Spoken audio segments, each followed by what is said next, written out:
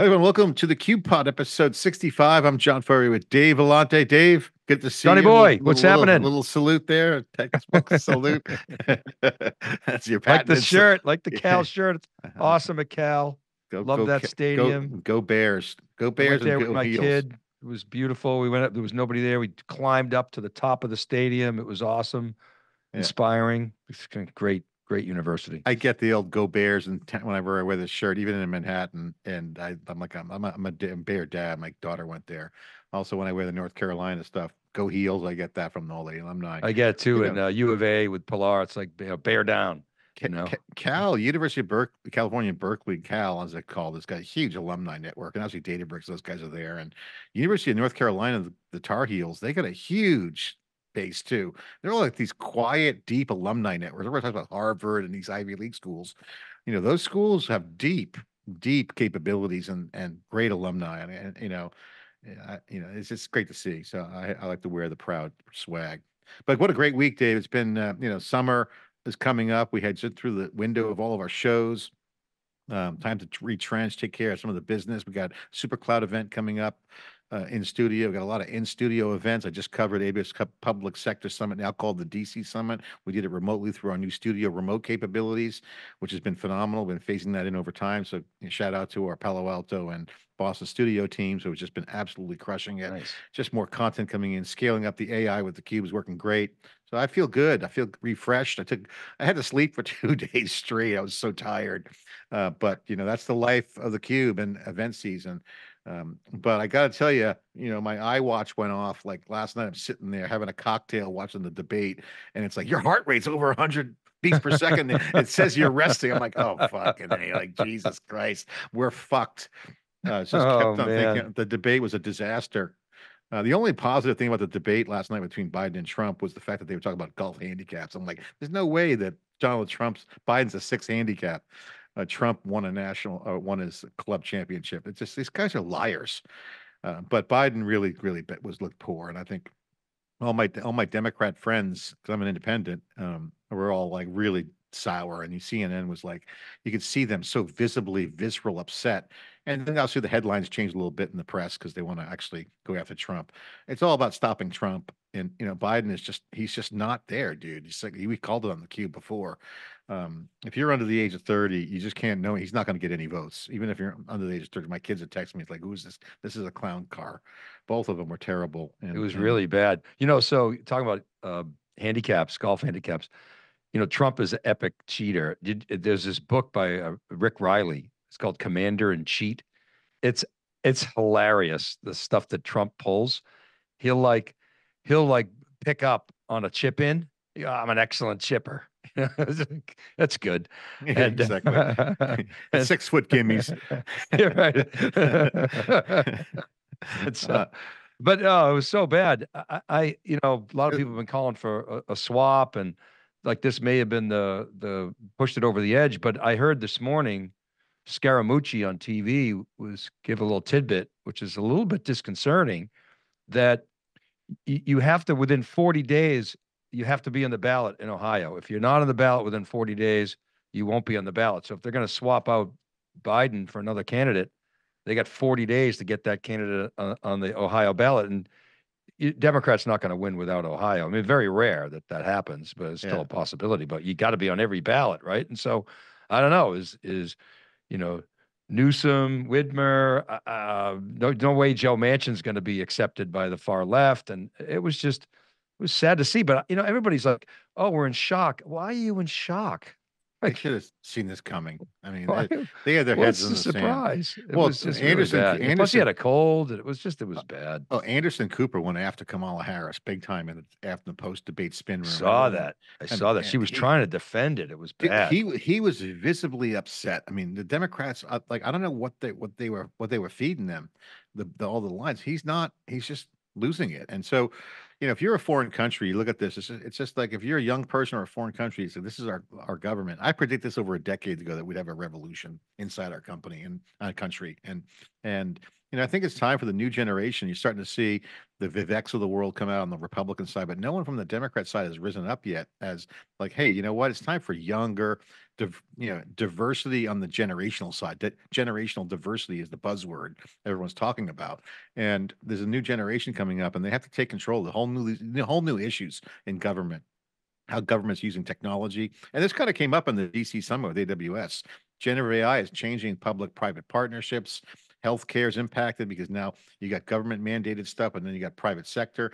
So we are in a major transformation on government, and I'm just going to continue to bang my drum, which is anti-political stuff, but mostly on the technology side, which is technology is changing society, including governments, and the government has to figure this out.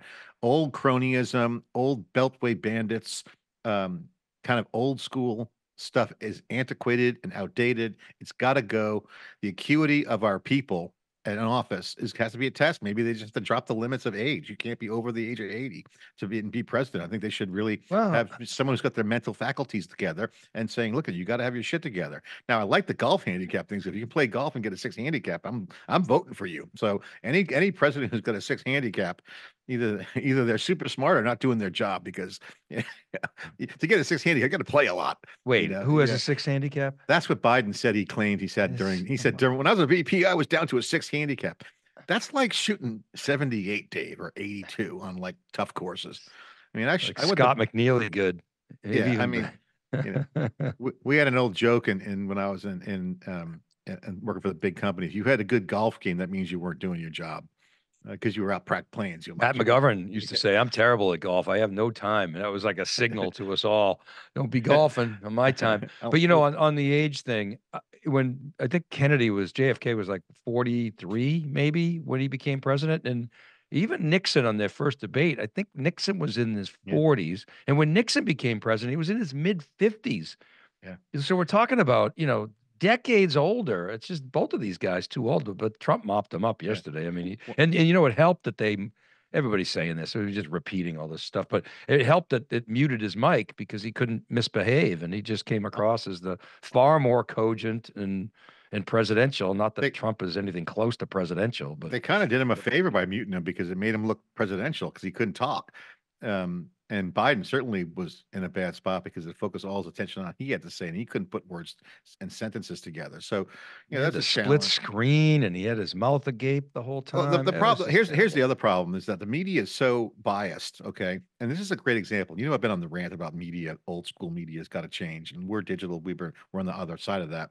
We're modern. We're open. We're all about getting information and having people source information. AI is only going to help that, but the media game will be changed by AI. We can talk about that in another and after. But CNN was so over the top protective of the fact that they were so biased because both those uh, moderators have been on the record essentially slamming Trump. And so what they over rotated on the fact of being too good. They were actually really good moderators in the sense that they kept it going. They got all the issues out there. They didn't try to look biased. In fact, and when they should have done is called them out on their lies. So again, the question is, what is the role of the moderator in these debates? Because on one hand, if you look at the list of lies between both parties, Trump's list was massive, okay? And he still told a lot of lies or embellished, lie, embellish, same thing, non-factual. Biden also was unfactual. So it's just that Trump tipped the scales on the lies. Biden was lying too. So, like he's got support from the police and Border Patrol, which we all know he doesn't. Okay. So what this means is that media has created so much of a polarization and antitrust is that people watching are like, I don't know who to trust. And this is why I think the old school media's got to go because now you have multiple sources, you have multiple ways to get data, and I think you're going to see the new generation, the GameStop generation, I call it. We're going to source things differently, and I think this is going to change the game a little bit. But the moderator, what's the role of a debate? It wasn't really a debate. It was basically like 90 minutes of two A people food talking about fight. their And they food hate fight. each Yeah, other. talk about golf. This is ridiculous. So I just, talk about trust. It's it like was it was George discouraging. George Carlin had it right. Just don't everything the government says, just don't believe them. Just ignore it because they're lying to you. And nobody trusts the government anymore. But the interesting thing now is okay. So Trump is a clear front runner. You know how I feel about Trump. Not a fan. Yeah, January 6th, the whole yeah, thing of stopping the peaceful transfer of power, irrespective of the policies, and we can debate that all day long, but it's just, You know how I feel. But Yeah, if he's for front runner, Lena Khan out, right? New yeah, attorney general. There's going to be a whole different. What about taxes? You know, what does that actually mean for the economy yeah. um, and the stock market? So that's kind of interesting. And I say they got 40 days to figure out a successor. I saw a bunch of folks on TV today kind of defending Biden. You know, he just had a bad race kind of thing. No, he was It's dead on like, arrival. oh boy, He was dead. really? He was dead on arrival. I mean, it was bad. It was Okay. bad. Look, I mean, So the bottom line is that the people are going to look for these new candidates, and politics has to get more candidates. The Democratic Party should have seen this coming. They should have had a candidate ready to go, and the Republicans have no other alternative. And Trump, with his base, is so strong that he just rolled into with his numbers, and Biden's just collapsing around him. And Biden didn't even defend anything. He just couldn't even compete. He literally could crazy. not fight It's back. crazy. But people will crawl through glass for Trump. You Yeah. know, the middle part of the country, they absolutely love this guy, and I understand why. The funny thing is, I really like a lot of people who love Trump. They're like good friends of mine. I don't like Trump, but I love a lot of the people who like him, and Here's I the can pro understand why they're pissed. Well, the thing that I'm finding out, I've got 4 kids. They're all under the age of 30, and they're all adults now, young adults, and others I talk to, and I try to get a pulse and take the temperature. There's a real shift towards centrism, being in the center more, and I think this whole left wing, right wing thing, there's a far extremes, is almost taking it too far. They're almost bunkered in on their positions and their ideology and their dogma. I think the general people just want good old fashioned capitalism, and they want socially liberal policies and conservative fiscal stability. And when you have inflation and stuff hits your pocketbook, and businesses are being taxed. I mean, I'm pro business, so I'm from the party of business. I believe that the government should stay out of the way of small business, let them grow, and tax the big business that are making the bank, not just put business into one category. And a lot of people don't understand that. Like, we're self-funded business, we're growing, and the more we get taxed, the less we can hire, right? So I think tax is a huge problem. Again, I've been a big fan of the old Steve Forbes' flat tax, 18% for everybody, credit card filing. Send it in. You make billions of dollars, you pay 18%. You make 20 grand, you pay 18%. Just simple math, no loopholes, and make that it and done. So again, I think a society is going to rebel. I think no one's going to put up with another 4 years. If Trump gets elected, it's going to be a disaster. If Biden gets elected, it's basically a bunch of people behind the scenes pulling strings. And the question is, who would be pulling those strings? Kamala Harris, Obama, Oprah, who? There's Warren, but Yeah. okay. But it looks like this is what we're getting. The Dems are digging their heels in. It looks like Joe's not going to step down. He will Um, lose to Trump. I'm telling you right now. so, There's right, no so way he's he so wins. let's assume that he's going to lose to Trump. So Lena Khan is out. So maybe M&A is back. So that wouldn't necessarily be a bad thing. Uh, China policy, more tariffs, and so what does that mean? It could mean actually a stronger dollar, but you got more protectionism. I'm generally not in favor of tariffs. Yeah. And so now tech, what does it mean for tech? What does it mean for crypto? Yeah, it's You it's gonna know, be it's gonna what be does it mean for weird social because media? he was anti-Amazon. The problem with Trump is he shows the vendettas, and he's not pragmatic. So you know how in the AI world we talk about hallucinations and guardrails. You put guardrails around Trump. If he gets elected, instead of trying to fight him and take him down, just neuter him. Put some guardrails in place. Let him do his shit. Let him build the wall. Let him lower taxes. Let him do some things, and then 4 years, count the minutes, and then reset.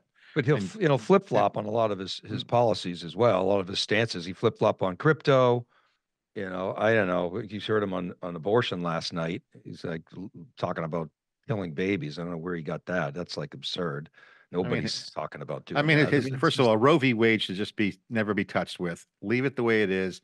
Keep it like what it is. If there's state issues, I mean, I like the idea of the founding fathers push stuff to the states. That's the way it was supposed to be. And some states will have anti-abortion, some will be pro-abortion. So let people travel. And we can see companies that are funding people to travel to states. So the issue there is that the people who lose are the ones with the low income brackets. And again, this is the problem. You don't touch Roe v. Wade. It's a third rail. Screw the right wing, hardcore right wings. Deal with it. You don't want people to have abortions. Just educate them. Put some church into them. Give them education. Tell them, put more money, donate money into causes that will help people.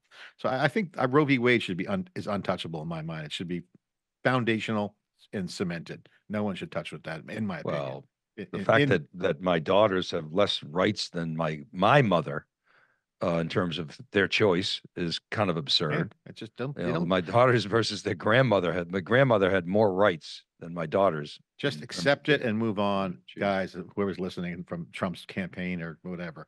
All right, let's move on to the tech because the politics. Yeah, My heart let's get rate's out of going up. this. My watch Yeah, is going to I go mean, up this again. is. I'm literally sitting there. It's Did like you watch the whole thing? I I honestly, tapped out. I tapped my out. heart rate was going. I'm like, oh, this is a train wreck. Oh my god, this is so bad. I was like, literally, my watch went off. Alarm! Your heart beats, and it says you're resting. I'm like, oh shit, I'm gonna drop dead. Who do I call? What's that thing? I've fallen and I can't get up, kind of thing. So it was just bad. This just shows you how people. I'm sure people were having the same reaction. CNN, right after the debate, everybody was like blown out of their minds. They were like they got hit by a train. They were like blown away. They visibly upset. It was bad, and that was the reaction around the world. So we'll see how it goes. All right, so Dave, let's get into some of the quick news. I want to dive into it. So we had the VMware Broadcom laid out on the Cube this week, the 5.2 of VCF, VMware Cloud Foundation. This is the big bet from Broadcom. So we want to get into discuss that. Google Gemini 1.5 as 1 million token context window. Was a big news from the CEO today from Google Cloud. Amazon's market cap top 2 trillion. They're a trillion behind the other two. I still can't believe Amazon's at 2 trillion. I think they could get to 3. If Nvidia and Microsoft are at 3, I think Amazon could get to 3. So, I'm not a stock advisor, so don't take my advice, but I love them at 3 trillion. Amazon's working on a new AI chatbot to compete with OpenAI. That's the rumor. Which is based on Olympus, which we talked about. We'll see what that is. Perplexity, a company we've been falling all over and loving the company, is under heat because they've been apparently scraping, and Wired magazine, Forbes been calling them out. And now Amazon apparently is investigating Perplexity. They saying it's not a problem. But look at Perplexity. They should scrape. It's open web. Let's keep the web open. And if robots.txt and the publishers don't like it, get a good business model. Get around it. Well, Figure because out. they're griping about the don't look here. Don't look here. Look Well, away. they So they actually advertise the pages on is that a robots. legal thing, John? Well, What is it? What is the command that tells bots not to search, not to crawl? it's not illegal, right? What's it called? What's No, it called? there's no follow on the links, and your Yeah, no robot.txt fault. just lays out the pages. So is it a law? Is it the law that you can't do No, that, it's or no is it law. just it's a matter of ethics and It's transparency? internet culture. We used to have this back on the web. Don't frame websites. It's like not cool. But we're at a time now where, first of all, with Perplexity, if you go to Perplexity and put siliconangle.com into the search query, they hit our site and start crawling. That's their position, and that's what's going on there. And I think they should do it. They're the next Google. People love Google. It provides a lot of referral traffic. So the websites like Forbes and others have to refigure out their media so that they could create and community models around people discovering stuff out all on the hinterlands and endpoints of the web, whether it's Perplexity, Google, LinkedIn. You push content out that gets discovered, and they should navigate to a place. It used to be a website, now they're applications. So I think this is a game changer. I think Perplexity is a marker in time that's going to show how the generative AI is changing user discovery expectations around how to find stuff and connect with people and content. So I love Perplexity. It's my number one. it's by It's far better my than number one. OpenAI. Well, I use ChatGPT a lot too, and several others. But those are my one and two, or Perplexity and What I Chat. like about it is it's neural network based. So when you're in a query, you're in a neural pathway, Yeah, so to speak, and so you can do follow on questions. So you're already in the zone. If you're down the lane, you're in a path. So it clusters all this content around more graph and neural data, and that's the new model that I love. And I think that's going to be less of just querying some unstructured database and getting stuff on just keyword. it makes all these LLMs make fact checking so much easier. You still got to really think through, and you got to have some knowledge, some tribal knowledge, but it just makes it much easier than search. Can I just go back to Gemini at a Sure. million token context window? Didn't they announce that at Google Next in April? So is this just a GA announcement? Or what is that? Well, Thomas Kurian had posted this on Twitter. That's the whole point on Twitter and LinkedIn. They announced it, and I'm essentially, yeah, they did. So I'm pretty sure they announced it at Google Next. So this must just be they're shipping it now, or it's actually working. no, it's Yeah, available now. Yeah, yeah, it's that's a available. GA. It's a GA announcement, right? Okay. Yeah, and it's got a bigger context window, so this is more data can go in. That's the whole point. The Other quick news I want to get out before we get start digging into this is that China's ByteDance is working with Broadcom to develop advanced AI chips by Reuters and source that news. I bring that up because you and I had a conversation when NVIDIA had their GTC conference. We also went to the Broadcom financial conference, and Broadcom did not disclose who their third or fourth big partner was. Third. Third, and you For and silicon. custom chips, yeah, custom silicon. You took a chance and said, "Hey, my sources and my data is pointing to ByteDance." So, Yeah. hey, another one, another win for the Cube research Yeah, team. I think Good job. we nailed that one. So Meta, well, Google we know was number one. They've had a relationship with Google for 10 years. Meta, we suspected, we pretty much know was number two. They've had a relationship there for 4 or 5 years. Of course, Hawk Tan's on the board of Meta. And then we said, it's got to be ByteDance. That was our number one pick. It could have been some others, but we said, no, we think it's ByteDance. And remember, one of the analysts, these analysts are sharp. One of them asked, are there restrictions to selling to China? And Charlie Kawwas said, no, there aren't any restrictions selling this Yeah. ASIC or whatever we're developing to China. I don't even think he said, maybe he said at this time. He might have said at this time. So that was like, okay, the analyst tried to tease out, was it ByteDance? And now I guess that's confirmed several months later. But that's big. They've got three huge, durable, custom silicon customers that are essentially their backdoor competition to NVIDIA. They compete with NVIDIA in a lot of different ways, particularly in networking and NICs and so forth.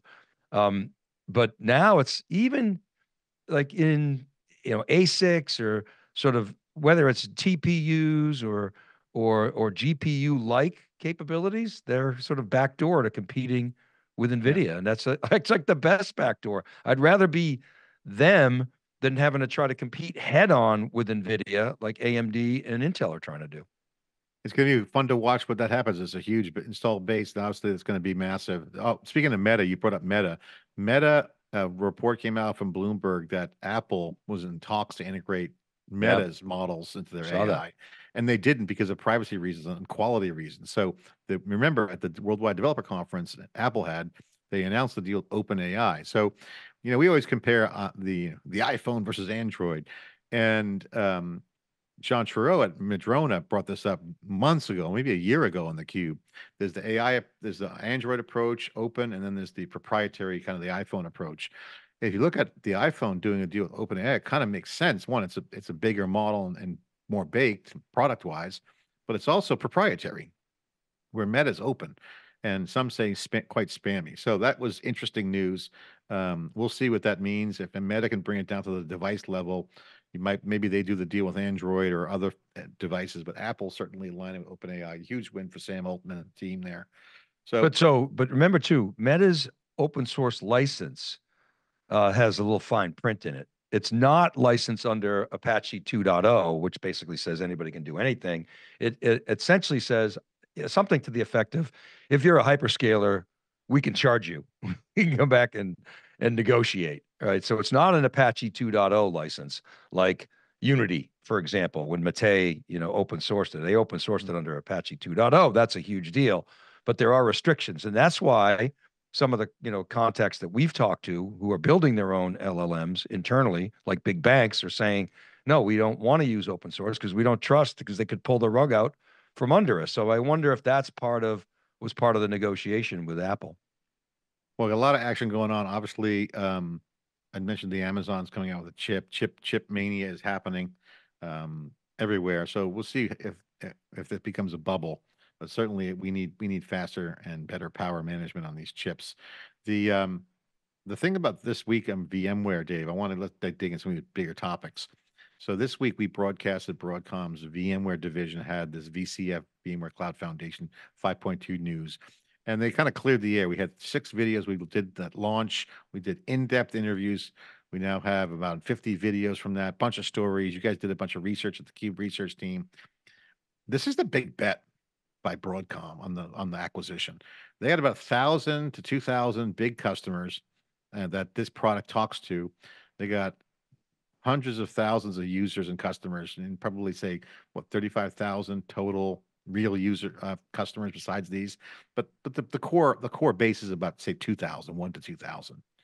that could qualify for this. This is their mother's chip product. And the integration is a top priority. They cleaned up partnerships, OEMs, hyperscalers, cloud service providers, and resellers. They're going to change the economics in the channel. So this is a radical ecosystem focus, not radical, but just a simplified, clearer version. It's not the old organic VMware. It's the new VMware. And so I took away from that welcome to VMware 2.0 under Broadcom. Things are simpler.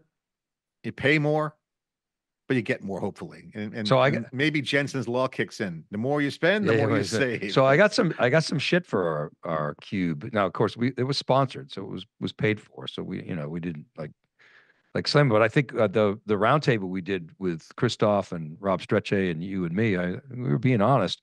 The grief that I got was, of course, from VMware competitors, lack of innovation, lack of modernization, which, okay. I think the key here is it's a new business model. Yeah, yeah. And it's like you said, they're simplifying the pricing, they're raising pricing, and they've done the math, I'm sure. But the key to me is, will Broadcom, and I believe they will, apply their sort of same model to VMware that they have done to CA, that they've done in the semiconductor business. Yeah. So to me, it's the same philosophy. Narrow the base, narrow the focus on customers, spend the money on R&D, keep people in Yeah. Well, the first of boat all, and make it more attractive for them to stay than to leave. And I'm getting all of these inbounds text and emails and so forth on, no, this company's leaving, that company's leaving. I know big banks that have left already. I would like to dig into that more. yeah, we'll dig And into it. We'll dig into it. And I don't see it, right? So first I'm of just all, saying, others have said, oh, no, they've moved their mission critical stuff. okay. Yeah, okay. And you look into it, it's like, well, it was some data warehouse or data mart that they moved. It was mission critical data mart. So I've learned from Floyer over the years, you just got to question this stuff. When it comes to migrations, you really got to dig in, look at the workload, how it's tied to the business processes, and really ask the hard questions on the migrations. Because I don't think these big customers who are running mission critical workloads are going to be able to easily move off VMware. And I think it's actually going to be a better business case for them to stay if Broadcom makes the investments in R&D. First of all, I mean, well, let's get to the how it's going to roll out on the Broadcom. Because remember, this is a different VMware. And so the people who are complaining, that it depends on who you talk to. There's like different vectors of complaints and either sour grapes or just lack of awareness. Okay. We've been covering VMware since theCUBE started 14 years ago. So we know a lot about VMware. I'm in Palo Alto. That's where the headquarters was. That's where a lot of the employees were. We've seen the growth from Paul Moritz days, even through Broadcom. And we know a lot about Broadcom. So I think we can speak with certainty when we say that when we do interviews with the senior executive, we kind of know what's going on. So here's what I would say to the critics. Yes and no. Yes, there's complaints, but it depends. VMware has grown to be a behemoth relative to the hypervisor and virtualization. They also did a lot of acquisitions and built new stuff and have a tech stack. So they got a lot of stuff. And the question I want to ask you, and this is rhetorical, really, where has VMware been innovative besides acquisitions? Okay. I mean, honest question, Right. but outside of vSphere, what have they done that's been innovative? They've done a few moves. I've seen some things there, but they've had more missteps and stuff they've tried. But the growth of the company organically just was phenomenal. I think about 5 years ago, maybe they kind of got stuck too bloated and they had to realize, wow, we didn't really have a lot of innovation. But they got everything. And what I'm taking away from the Broadcom and my assessment is, and I'll stand by this, happy to debate with anyone from whoever's complaining, wants to talk about innovation, because we know what that looks like. VMware's not innovating right now. They have to integrate. Right. And they have everything. They have the customers. And if you're a customer and you don't qualify for this VCF, VMware Cloud Foundation, you're not going to use it. So you either leave or you use the VMware Foundation, vSphere Foundation product, or just go somewhere else. Yeah, and be Use the use use the just cloud, use get Amazon. off maintenance. But I Yeah. think that a lot of those crap applications are going to go. I've said that. I don't dispute that at all. Those are easy to migrate. They're low risk. If don't get out of there. That would be Yeah. my advice to customers. L- Don't l- If you don't need that full suite, why would you pay the yeah. increased pricing? Get out. There's tons of options. You can If go you to Red Hat, you can go to Nutanix, you can go to Microsoft Hyper-V, you can do KVM. HPE, Yep, IBM, HPE. Get out of there. like No problem. But for you're your core stuff, be careful. Well, here's the thing. And I asked them this, by the way. If you look at the videos, I'll find the clip and I'll publish it. I asked them specifically that you're betting the ranch that a company in your 1,000 or 2,000 targets are going to be the private cloud candidates, meaning fully operational cloud operations. That means in public cloud, on premises, and edge, meaning you're running applications with Kubernetes, full blown cloud scale to prepare for generative AI. Every single company that has any chops or any scale that's on a digital transformation has to build the infrastructure to set the run for the generative AI tsunami of applications. There will be a Cambrian explosion of applications on generative AI, clearly. And that's both retrofitted applications with generative AI and net new applications. So every company has to do this. We've been reporting on theCUBE all year on this. So the question is, will it be VMware? And that's what they're saying. They're saying, look, we're going to go for that. VCF is essentially the platform where you have one license, you pay a lot, but you got a lot of things in there to build that environment. And the license portability gives them the ability to move it to the cloud. So wherever you want to go, you do it. It actually is a sound strategy. The bet is, will there be demand for VMware? Will that tech stack be VMware? And that's simply it. That's what's going on. They cleaned up their channel. They cleaned up their OEM partnerships. They call it now the Broadcom Advantage Program. So they've done the work. Now, was it elegant and did they get style points? Absolutely not. I mean, No, definitely not. definitely not. They don't get style points. You know, they've made a lot of mistakes. I've heard so many things. I won't even get into it. But let me just tell you, some blunders of epic proportions have happened in the past 8 months. They're recognizing it and saying, "Hey, we're moving forward." Chris actually said that on the cube. So you can throw rotten tomatoes at VMware Broadcom for the missteps and the transition bumps, but they got to get to level playing field and just start again. And that's what they've done. And they said, and they've been very clear. And like you said, Hock Tan's been clear about the acquisition moves, but from a business strategy, VCF is targeting 1 to 2,000 of the top companies in the world. I'd say more like 700, and probably only 100 are actually thinking about this right now in earnest. And that have full cloud operations, and we know that people aren't just repatriating. They're saying, I got public cloud, we got data processing in there, I use higher level services, but I need to also set up my on premises now GPU farms and or other compute and inference to run those private apps with my data. And I got edge, whether it's office buildings or devices. So this is happening. So the question is, will it be VMware? That's the question we have to look at. To your point, we have to get in and start unpacking why people are leaving if they are, and two, the cost of ownership. I heard from one customer at an event this past 2 months. I won't say what event because it'll tip away the customer, big customer, not full VCF target, but enough that is sizable estate, tech stack and technology estate. They said, "quote It's a 5-year migration." Dave, 5 years. How do you migrate 5 years? You can't. Everything's changing by the day. Even a 24-month time frame is very tight. So that means the cost of ownership and switching costs come into play. So what no one really has done yet, I haven't seen it, and we're digging into it at the Cube Research, is what is the real switching cost to get off VMware?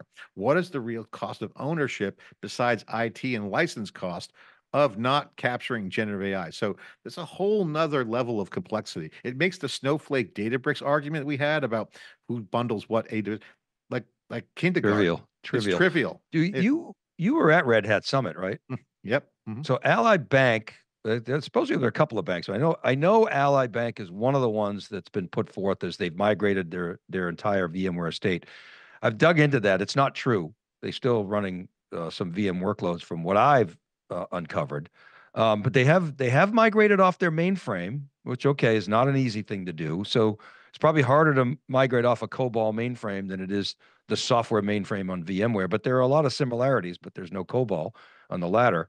But to your point, a 5-year migration, you're going to have to freeze the applications, unhook the business processes, rehook everything up. It's just migrations are a tricky thing, and should be avoided at all cost unless there is such a compelling business case, which we'll see. Like you said, we're digging into it. All right. What else is going on? Amazon. Obviously, the market cap topped the 2 trillion. We're going to be I at love this. I love this topic. Everybody Okay. was calling for Jassie's head, you know, and we were like, "Are you out of your mind? This guy's Yeah, the one of the most competent." When you do interviews in the Cube, you really get a good sense as to yeah, yeah. who the top players He, are, the tech athletes, and he's yeah. top of the top. I mean, Yeah, please. Andy's a fan. I'm a fan of Andy Jassy. Maybe people might understand him, but he's very pragmatic and he understands business and scale. But yeah, but still, my point about the 2 trillion is not just an accomplishment, Dave. It doesn't validate the fact that Amazon still got the muscle. It's a trillion behind Microsoft. All right. So I mean that to me is mind blowing how Microsoft just completely slingshotted ahead in value from Amazon. So Microsoft got a better business. yeah. And so They do. so again, the question is there room on Amazon to go to 3 trillion? Because with Jassy at the helm, he's only a couple of years in. AWS is still throwing off most of the profits. Azure, not even as strong of a cloud as AWS, but Amazon's got the retail baggage. Can Amazon get the cash flow and generate a business model as good as Microsoft? I That's the mean, question. I mean, a software business model with marginal economics that go to zero with volume is, I think, generally a better business model than reselling every good in the world. But I mean, they have different businesses. I mean, Amazon's retail business is phenomenal. Best customer service. I read the other day that they're yesterday or today that they're actually doing direct shipping in certain parts of China from the manufacturer, which is really interesting because that's Alibaba's model and that's some of the other competitors' models. And Amazon's, of course, invested in all these warehouses. We remember we put this forth as a disruption scenario for Amazon years ago, like during COVID, and so they're responding to that. I mean, it's just amazing the vectors, the levers that they can turn, what they're doing in advertising. Thursday Night Football has been a home run, and not to mention AWS. Despite some of the challenges that AWS has, it's a fantastic business. But I will say, Microsoft's a better business just from a business model standpoint and a financial Yeah. standpoint because it's software And and it's OpenAI and just it's a gave him a shot, monopoly. and then OpenAI gave him a shot on the arm too. So that was Yeah. a home run. All right. Yeah. Well, you got the They don't NVIDIA. necessarily make better products, by the way, Yeah. but it's a great business. So let me ask you about At Microsoft, that is. let me ask you a question about the valuations of companies. So you got NVIDIA and Apple, two companies that have been soaring lately. Other analysts have been saying, "Oh, don't buy Apple." And since that, a couple months ago, when Apple Ha, dipped, ha. okay, What was it? It was Nvidia's not a monopoly, yeah, and don't buy Apple. And it's like since then, Nvidia's, of course, added $1 trillion to its market cap, and Apple's, rebounded. The big question is Nvidia sustainable? People are comparing it to Cisco. Cisco had multiples in .com that were absurd. Nvidia's got the same earnings multiple as it had, 2 years ago or a year ago. I mean, it's not like it's in that sense, it's not like it's overvalued. It's just insane the numbers, but it's actually pretty reasonable by those metrics. Now, if it doesn't continue to perform and it doesn't continue to throw off the cash, well, that's an issue. But from a multiple standpoint on earnings, you would say that it's actually pretty reasonable. The math works. yeah, yeah. It's. I tell you, I mean, with the moat conversation around NVIDIA, obviously, I think the stock took a little bit of a haircut, mainly because I think the momentum's dropping a little bit. But There again, was insider selling too, right? That probably yeah, scared a some lot people of it, a away. lot of But employees moved some stock that was people reported as sell well. for a lot of reasons. They only buy for one, as Peter Lynch used to say. Yeah, exactly. And so now you got the tech guys happening. AWS has got the event coming up. DC Summit just went down there, and that highlights the public sector side of it. But they changed the name from Public Sector Summit to DC Summit mainly because of the commercial opportunities and the blending of the government. So you got the cloud guys trying to get revenue. Google's making some moves with Gemini. What's your research showing on the Amazon versus Azure versus Google, Oracle? Oracle's making noise now too. So what's your take on the cloud play? What's the research show? The research shows there's no question that Google's strategy to target enterprise and use its AI to, get the sometimes we say camel's nose under the tent is working. Google is gaining in enterprise AI. There's no question about it. They're gaining on Microsoft when measured in terms of customer penetration. You're seeing that gap between I said Microsoft. I meant Amazon. That gap between Amazon and Google is definitely compressing, and I think it's a function of they got their own in-house, they got third-party LLMs and relationships. They've got the stack, and it's working. They've got, great data platform. And so, having said that, broadly across the cloud, Amazon continues to do well. They continue to grow at, whatever, 17, 18%. Google's growing at around the same clip as Azure. And they should be growing a lot faster given their size. But in that segment of AI, they're definitely, closing the gap on Amazon. Now the only thing is what I've been trying to get to, and I don't really have the data yet, is Bedrock, because Amazon has a different model. Amazon's basically reselling a lot of other folks' LLMs, even though I know they're working, through Olympus and this new Greek god, I forget what it's called, the thing you mentioned up top. So I don't have great data yet on Bedrock. Trying to get that. So a lot of, for instance, Anthropic's doing great. A lot of the Anthropic momentum could be through Bedrock and likely is. So it's somewhat maybe negatively skews and penalizes the Amazon, but nonetheless, Google's got strong, strong momentum in AI. All right. Well, let me ask you a question. What you think about the the agent technology? You just did a breaking analysis on this. The next data platform is a big super cloud event we're having in August. We got some amazing people teed up for that. We got Microsoft, we got AWS, got tons of end user practitioners coming in. Um, that sets the table. This whole agent piece beyond the chatbot is becoming quite the conversation, and it's passe. I mean, chatbots is kind of like the entry level AI from before generative AI, but you're starting to see movement now where the use cases in the enterprise and for people in general is augmenting the human role and or having agent technology, meaning help automate tasks. Um, what's passe and what's real? What are you seeing? Well, I think that Gen AI has really not, it's caught the world on, to set the world on fire, but it hasn't set the enterprise ROI on fire. So you think about what's happening with Gen AI in the enterprise, it's code assist, which is awesome. It's writing better marketing content, which is great. It's good, improving customer service to an extent, great. But it hasn't been, massive ROI. And it's this request and response model. And the magic of it is you're doing it in natural language. Very cool. We can build graphics and awesome, but it's not really throwing off, huge net present values. We think the next wave of AI uses Gen AI, but it's this thing, this buzzword you've probably heard called agentic AI, where agents are acting in concert and they're working with other agents to actually perform not just a specific task, but a series of tasks to develop a plan and present plans. It's got human supervision, but some degree of autonomy to go out, make a plan, interact with other agents, understand the dependencies on those other agents, to harmonize the data, and then present a plan back to a professional.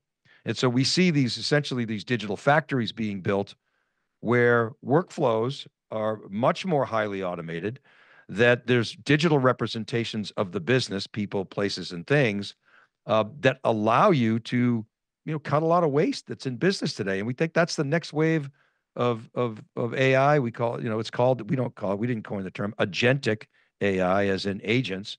And we think it's coming. There are a lot of examples. The RPA vendors are doing it.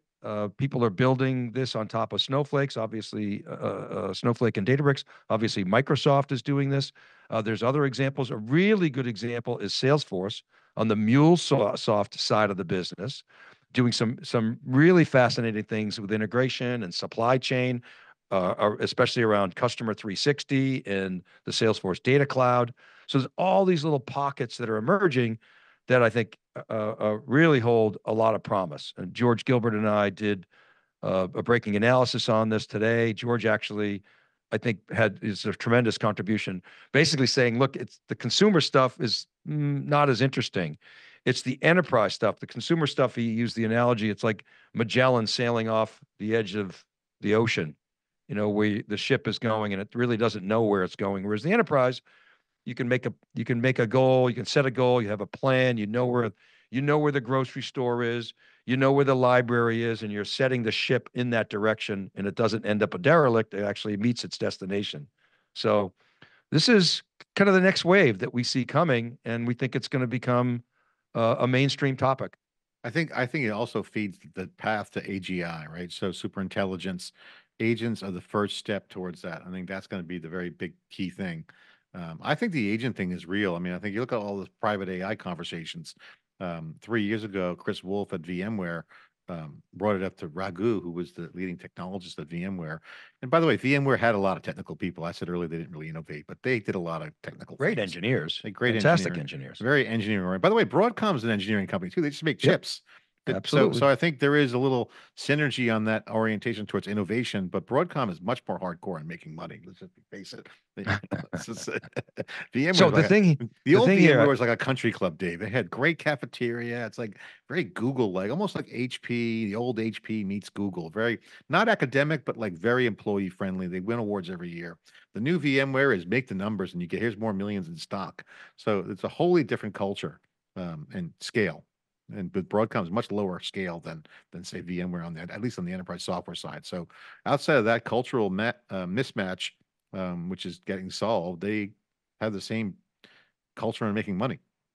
I just want to come back, just to put a pin on the agentic AI. Think of LLMs becoming LAMs, large language models become large action models. And so that's something that we are paying attention to and really starting to dig into on the research side. So a company called Adept AI out of San Francisco just put out a release on their blog that their founders were hired by Amazon to do AGI, and they're not buying the company, but the founders are leaving. So it's a red flag for me because founders and companies have to be around, otherwise they'll die. So I'm going to dig into this, but apparently Amazon hired the two founders. Okay. Um, it's going to be very Really? interesting. Yeah. And then also Amazon's licensing their agent technology.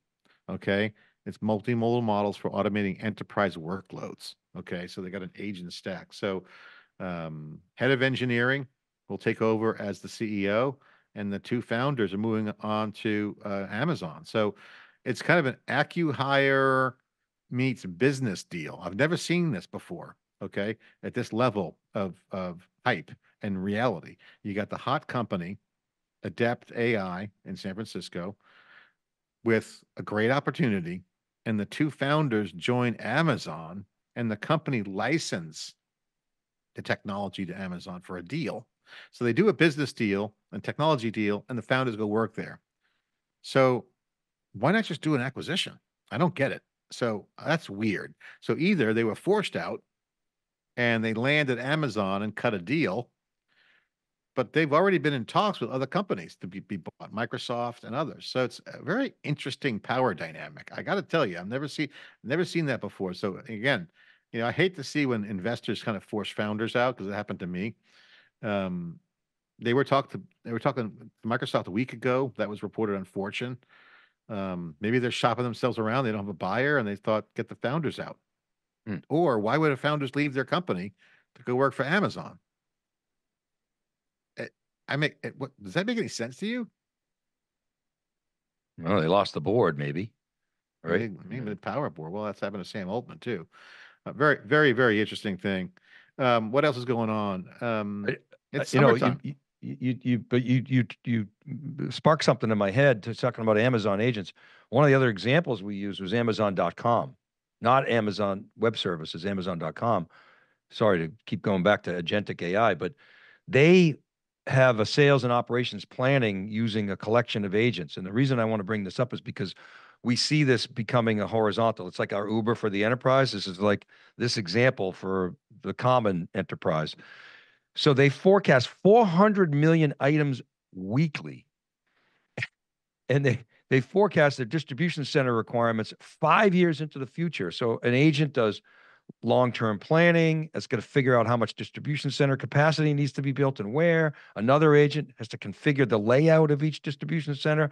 Yet another one figures out how much of each SKU to order for each supplier for the next delivery cycle. All these agents working in concert. And the thing is, they're not just doing a single task with a start and a finish. They're actually optimizing multiple tasks. What's that book that we love about the system? You know what I'm talking about. Where you're not No. just pushing deck chairs around, but you're looking at an entire system, and the machines are smart enough, and the agents understand the interdependencies, and are building plans and then optimizing plans with human supervision. So this is a really powerful example in a supply chain with Amazon.com, the greatest retail e-commerce company in the world.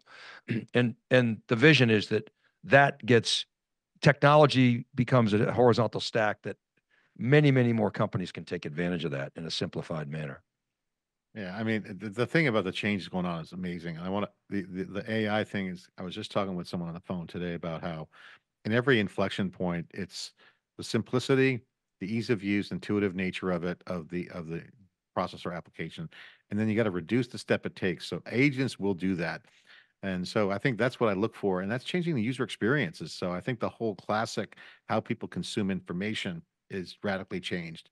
And I think there's new things we don't even know yet, like voice activation, push notifications. There's new infrastructure capabilities in the cloud that will make change how UX is done. No longer are we doing the websites; they're all applications. So I think this tsunami of generative AI applications is coming, and the old school classic user experience design and UI design is going to be radically uplifted and changed, flipped upside down. And whoever builds that will build a new brand. I got someone on LinkedIn's like, I love the cube, but their age, they're too old. The young kids don't know who John and Dave are. And I'm like, you'd be surprised all the content we put out there. I mean, we're spraying it everywhere, so they probably do know us through our content, but we don't actually have that kind of like brand recognition to do the vanity thing like the all in podcast. They're very focused on consumer and trying to win the crowd, and they do politics and whatnot. But I think what he's saying is that the new generation of people are building new apps, and the old fogies like us, call us old, the systems people are all back and still in the game. So this idea that people are leaving the game of tech is ridiculous. So this is why I love this confluence of the generation gaps. And I think generational diversity, I said earlier, is a huge issue. And I think when you look at generational diversity, this is a real opportunity for our kids, Dave, the Gen Zs, to come in and really rise up through the ranks of companies. Because if you look at like even people you see on the news covering the debate to VCs to real people of power, if you're a smart Gen Z person, you could rise right up because what's happening is that a lot of the folks who built business over the past few decades and cycles don't have the Gen Z understanding because those applications for that audience, those requirements will be completely different. So not only diversity in terms of male female, in terms of people who use the product, which is 50% male, 50% female, beyond that kind of gender diversity, because you got to figure in features for all the genders, you got generational age diversity. And I see my four Gen Z folks, like my kids, like they're just their view on things. So they could rise right to the top. And you're starting to see that now in companies, venture firms, politics, media, generational diversity will be a hot topic. And I'm telling you right now, this is going to be a really, really big deal. And I'm totally all over it because, we are smart, you and I, but there's things that we're not going to catch that a Gen Z person will catch. Little things, tweaks, experience, memes, all the stuff that goes on around how people consume content, how people view the world. And I think that's where a lot of these politics miss the boat and back to the debate thing again. So I'm done with my little rant there. I But always get confused on the generation. So I'm looking it up here. Generation Alpha is 12 and under now. Okay. Gen Z is 12 to 27. So I guess that's our kids, all right, right? I hate the name already, Alpha. First of all, that's a typical Xer I know, saying. right? Like Millennials are like 28 to early 40s. Gen X is like mid 40s to late 50s. yeah. Boomers are in the 60s. Sorry, boomers two. There's two boomers. Generation Jones. I never knew this. There's boomer two, which is 60 to 69, and there's boomer one, which is 70 to 78. And then there's post war, which is 79 to 96. And then there's World War II, which is a hundo. I never knew that. I thought Gen X was younger, but there you go. So our kids I'm are technically Gen Z, right? I'm a Gen Xer, Dave. I'm on the bubble. 65 is You're a when I Gen was born. Xer. I'm a Yeah. boomer. I'm a late boomer.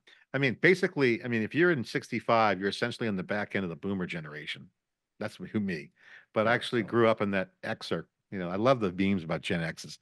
Apparently we're the generation that, were neglected, rode bikes without helmets, did stupid stuff, drank from garden hoses, you know.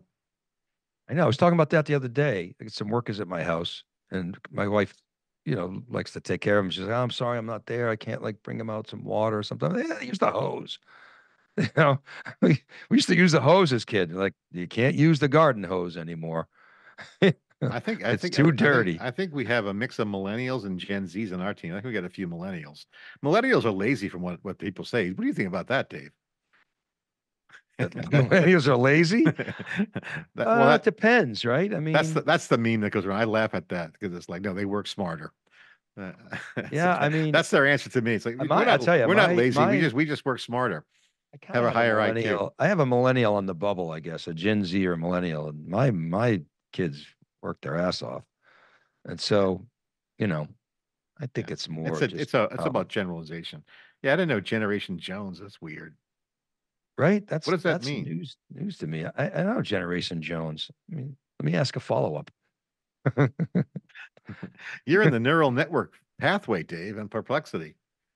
I am. I mean, it made this beautiful table for me. It was Yeah, amazing. yeah. I mean, So speaking of, Generation Jones refers to microgeneration or cohort born between 54 and 65. So you are in the bubble, falling between baby boomers and Gen X. Origin of the term was coined by cultural commentator Jonathan Pontel to describe those born in the latter half. This makes no sense to me. yeah, because Anyway, the baby boomer generation. Remember the baby boom? why The Generation Jones? the 50s was the baby boom. That's when, prosperity hit, post depression. Um, that was a generational shift. So they called them baby boomers because of the baby boomers for short. I do know I don't that. I understand do the. know that because all my older Oh, boys are because boomers. Generation Jones it's associated with the moniker having several interesting, keeping up with the Joneses, right? The competitive nature of the generation and then anonymity, Jonesing. Remember Jonesing? I got a basketball Jones. Remember that? The boomers killed that. That's the reason why we're in all this politics, probably because the boomers, they killed everything for us, all the people below them. They're gonna I'll get some comments on Yeah, that one. first round of boomers, right? Well, they had it made, right? Because if you bought like real estate in the early '80s, you know, you got the beautiful house on the water because it was affordable. And All right, Dave. So what are you gonna do this summer? We got the summer coming up. You take a couple weeks vacation. What are you gonna do? yeah, we're gonna go down the Cape some. Um, mostly gonna work, gonna catch up because we've been on the road for a while. And then Yeah, I was looking at the calendar today. We got some events coming up. yeah. We got the Super Studio in third week of July. We got Super Cloud 7 coming up the last week of July. So, AWS Summit in New York oh City. yeah, but gosh, what am I talking about? July 10th, we got AWS Summit. Juniper So Networks is doing a super studio at their we got building. we got like four events in July. And by the way, Super Cloud 7, the next data platform, if you got a point of view on that, we're doing outreach now and lining up guests. If you're in the Palo Alto area and you're awesome, let us know. And you can talk to governance and all the next data platform and all the cool stuff that's going on there around AI and Gen AI and Agentic AI. We want you in studio live. Or we're doing some pre-records. Jamak Dagani is headlining again. I don't know if you knew that. I don't know if I told you that. Yeah, We lined her up. did not know. She's That's awesome. awesome. And then we have We have we Dipti from Microsoft's coming on. Dipti is amazing. Then Yeah. is Oracle Cloud World the first week of September. We got Falcon CrowdStrike's event the second week of September. I mean, it's just starting all over again. And then August, we got Black Hat. So we got VMware Explore. It's just be on the road I'm again. gonna be at the New York Stock Exchange on July 10th. So if anyone's in town in New York, I know New York's a ghost town in the summer, but if you're in New York, 9th and 10th, Oh, then in mid-August, don't we have another event in the New York Stock Exchange that we're yeah, doing? Right? August That's in 20th. motion. Can't announce that yet because we don't have the we can't announce that yet. Okay, August but we're 20th. working on that. So it's Yeah, like we're gonna do a we super got a studio, packed and summer. we're It's gonna do a amazing. super studio in the New York Stock Exchange. About 4 hours of interviews. We're gonna have a great time there. So we're also doing a digital twin. T- uh, a set of interviews around the event that we did in Silicon Valley with all the top capital market players, all the power players in capital markets, funding, M&A, all the IPO track, which we're now getting a lot into with our coverage. All those people are going to be doing some interviews with me and some really top CEOs and founders who are just kicking ass. A lot more experts coming in, Dave. One of the things I love about what's going on with this market right now with our business is that our expert network of friends and colleagues is just the collaboration. I think we're seeing the beginnings of what is lining up in this neural network world we're in, where social networking is now becoming physical, face-to-face, blended digital, a digital twin of relationships, a digital twin of experiences can be leveraged digitally. And what happens is interesting because we're pulling in more experts, so our commentary gets better, our societal ability to produce data gets better, our ability to collect information gets better. So a flywheel is developing around clustering. So we're going to just document more and more interviews. You can see a lot more interviews from theCUBE. If you're listening and you want to reach out, hit me up on any of the channels on social media. But Yeah, me too. I forgot to experts say, I forgot to tell experts you, are out there. we're doing the MIT. It's not MIT anymore, but I'll throw it out there. It used to be the MIT CDO IQ. We can't say MIT anymore, but even though I just said MIT, a lot of MIT DNA. So it's the CDO IQ in Cambridge, third At week of July. isn't it at MIT? At MIT? It's not anymore. Oh, they moved it. They didn't want the using the MIT brand anymore because the guys who run the conference have monetized it, and they're like, "Oh, we're MIT. We can monetize our pledges, not you." And so it's one of those things. But it's a great conference. All CDOs. Sanjeev Mohan's coming out. He's going to come on the cube. We have chief data officers. We have public sector people. We got regulated industry, data quality people. We got the new CEO of Tamer coming on. That's Stonebreaker's company.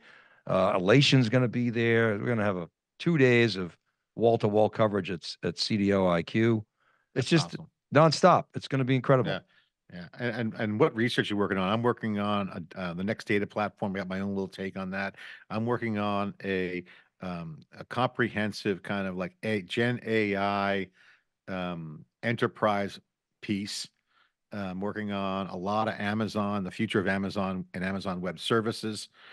Working on a bunch of stories there, and also working on the confluence between um, business value of technology and disruptive deep tech evolution, meaning the impact of deep tech impacting business. Because it's interesting, working with the New York Stock Exchange and the New York crowd, it's interesting to me because I'm from the East Coast originally. I kind of see that bias in the past where people from the East Coast come out to cover Silicon Valley to understand what's going on. Actually, Silicon Valley is now pervasive in other places. So, and technology is ubiquitous. So the technology, deep tech is impacting stock prices more than it's ever been before. So not just tech companies, everybody's a tech company. So you look at all the businesses that are moving fast and growing the fastest, they are in essence tech companies, Dave. They're cloud operations, software, and data. And so they're becoming their own tech companies. So I think the Facebooks of the world, these old quote tech companies that people are throwing under the bus right now, will probably morph away and maybe even get regulated or die. Who knows? But Twitter's turning into essentially a news outlet in terms of its own thing. It's pretty biased with Elon. Facebook is Facebook. Instagram's Instagram. WhatsApp. That's just all one company. LinkedIn's a walled garden. So I think you're going to see more things emerge. It's going to be interesting to see, Dave. I got to say, it's a unique. It's one of my pet projects. The confluence of physical Love these. relationships. I love these pet projects, John. Yeah. I have one that I'm working on now with my friends at ETR. We're doing a flash survey on I think it's going to happen, but I'll tell you anyway. If it doesn't happen, don't hold me to it, but I think it's going to happen. Coming out of Databricks and Snowflake's events, again, every year they change the narrative, they change the world, not flip in a flip-flop way, but they evolve, they accelerate these trends, and it's kind of like a ping pong match. And so the last one was, as you know, we were there, the whole notion of open governance. And so we are taking this is both a philosophical and a technical debate, if you will. Mhm. And so we're going to talk to small n, 50 or so customers that are both Snowflake and Databricks customers and identify their thinking around open table formats, how they're thinking about governing those formats. Are they thinking about using Polaris, which is the open source version of the technical metadata from Snowflake, and then using Horizon, which is their proprietary role-based access control and other, heavy governance? Or are they looking toward Unity, which is going to potentially uh, merge Iceberg and Delta and with Uniform? Is their philosophy more toward bring any engine to any data, Ali Goetze, or is it going to be more, you're going to have a safer environment inside of Snowflake? And so we're going to gauge the sentiment of the leading practitioners in that base and then present it at SuperCloud 7. Awesome. We got so much going on. If you're listening, love to get some feedback on the podcast. Give us any kind of tips you think we want to hear more of. SiliconANGLE.com is where all the traffic is. That's where the main news stories are. TheCUBE.net's the catalog of the content. We're also looking at our sites. You're going to start to see a lot more generative AI with theCUBE. That's coming in out next year. And again, the analyst piece, analyst-led content. Go to SiliconANGLE.com. Look for those featured stories and on enterprise and emerging tech. Dave, great to see you. Have a great vacation. Thanks, We're John. going to do the podcast while you're on vacation next Friday, of course, Absolutely. right? Absolutely. Yeah, 100%. What's your backdrop? The ocean, or what's going to be the backdrop? I'll be probably a blurred. I'm not set up really well. The messes came. Cover the mess up. All right. Thanks for coming on, Dave. Have a great vacation. See you next time. Thanks. See you, John.